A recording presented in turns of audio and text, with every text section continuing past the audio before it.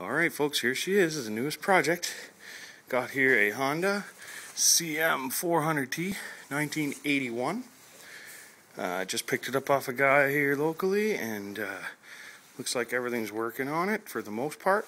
It's going to need tires for safety, of course. Just went and put some fuel in and snapped the lid off of that cap, which is unfortunate. It's got 25,000 kilometers on the clock, but that may or may not be the truth. Oh, let's see how she fires up. Brakes are good, everything's checking out there. Give it a little bit of choke. Let's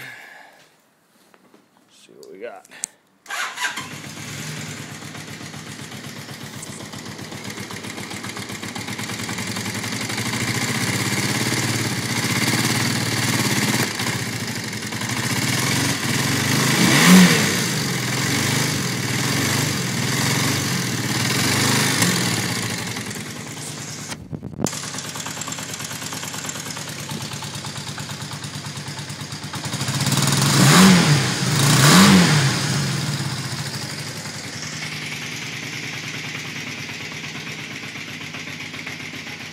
Might have that idle down a little too low, but otherwise feels pretty smooth.